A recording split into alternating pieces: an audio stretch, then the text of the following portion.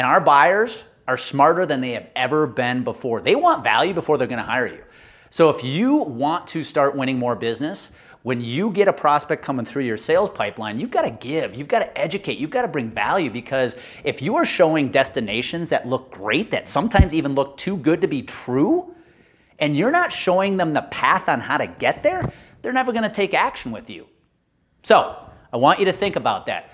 Who do you have in your pipeline right now that you can start bringing more value to? They may be stalled. Why aren't they moving forward? Well, maybe it's just you're not educating and sharing the path with them enough.